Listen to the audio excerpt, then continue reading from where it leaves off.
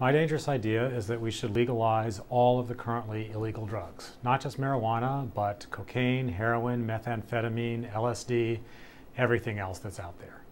My basic argument is that, first, in a free society, we should allow people to consume whatever they want, no matter how dangerous, no matter how much it might be bad for them, because that's what freedom means. Not just the freedom to do things that are good for you, but the freedom to do things that might not be good for you, or that other people might think are not good for you. Second, by trying to discourage people using drugs and trying to discourage the genuine unfortunate circumstances which happen sometimes because of drug use, we incur far worse negative outcomes, far worse cost than would result simply from the use of drugs in a legal framework. So what are all these adverse consequences of attempting to prohibit drugs? Well, to begin with, we don't actually eliminate drugs, we drive the market underground. And the underground market for drugs is violent, it's corrupt, it has poor quality control. In the attempt to enforce it, we have to infringe civil liberties by basically shredding the Fourth Amendment to the Constitution. We reduce the ability of people who are sick to use drugs like marijuana or opiates freely to reduce pain, to relieve nausea from chemotherapy, and a whole range of other symptoms.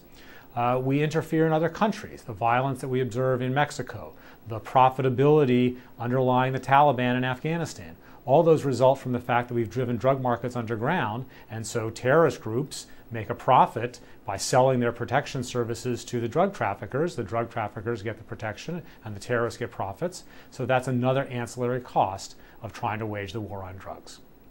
So my view is that if we had a fully legal market for all of these substances, we would observe roughly the same set of things we observe now for alcohol, for caffeine, for tobacco, for other products which can be dangerous.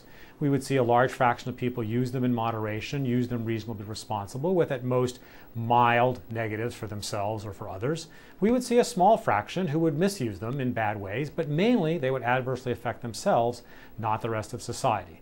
And that's a far better balance, in no way, shape, or form a solution in the sense of eliminating all negatives, but a far better balance than the current policy of trying to prohibit drugs. Well, people differ on exactly what auxiliary policies they might suggest under a legalized drug regime.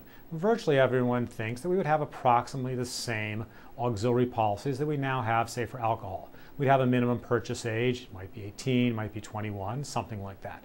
We would have restrictions on time and place of use, so that of course be driving under the influence laws. There might be restrictions on using drugs while operating heavy machinery and things like that.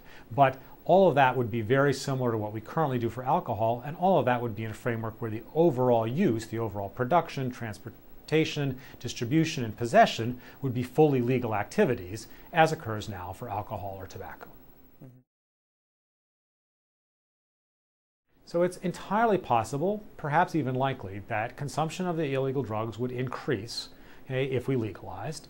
The evidence doesn't suggest a very big increase. Indeed, some aspects of the evidence don't suggest much increase at all. The Netherlands have roughly a legal regime for marijuana, not fully technically legal, but a far less restrictive regime in the United States. Their use rates are actually below those in the United States. Portugal decriminalized all drugs, not just marijuana, about 10 years ago, and they did not observe any significant increases in use. In some cases, they saw mild decreases in use. So it's certainly possible that use would go up.